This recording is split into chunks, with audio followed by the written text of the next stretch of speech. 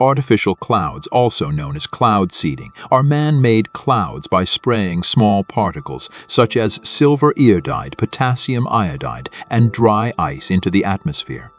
They can be used for a variety of reasons, such as increasing rainfall in drought-prone areas or reducing hail damage to crops. But have you ever thought about how they can affect our air quality and health? Well, studies show that the substances used to make artificial clouds can be harmful to the air we breathe. These substances can make it difficult for us to breathe properly and may cause coughing or even worsen asthma in some people.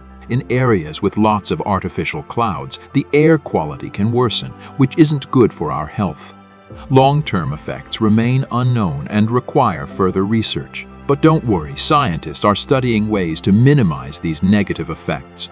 They're working on using safer materials for creating artificial clouds that have less impact on air quality.